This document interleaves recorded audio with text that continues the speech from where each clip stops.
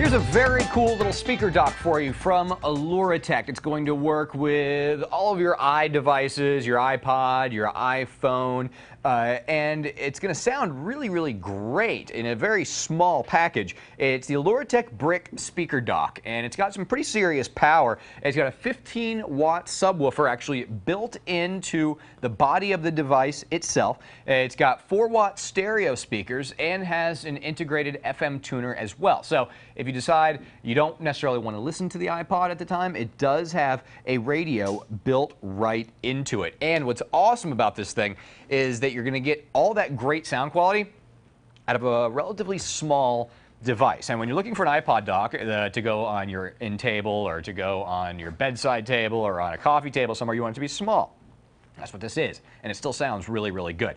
It's operated by the included remote control, nice small compact remote control as well. Up in the front, you notice that the control of this, I mean, just could not be simpler. You have the sensor for your remote control, and then just a few buttons here for your volume and for your input, and that's really it.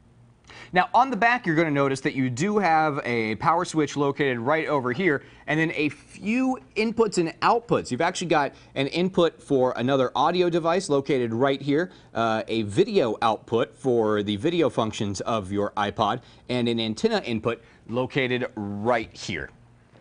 It's a great little iPod dock that sounds really good and is also very, very simple. So you combine that really, really nice subwoofer that is included with the nice powered speakers, and you're going to get some great sound out of the brick from Aluratek.